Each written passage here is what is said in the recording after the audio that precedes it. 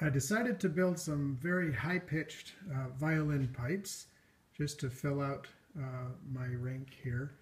On the test chest I have right now the lowest pipe starting on A below middle C, and then basically going all the way up to what would be the equivalent of the highest note on the piano keyboard, the highest C. A pipe organ keyboard ends at 8-foot pitch an octave lower, which would be this C right here.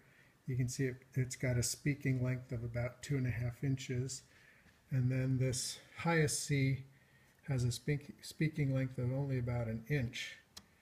I'll give a blow on it. It's quite a high pitch.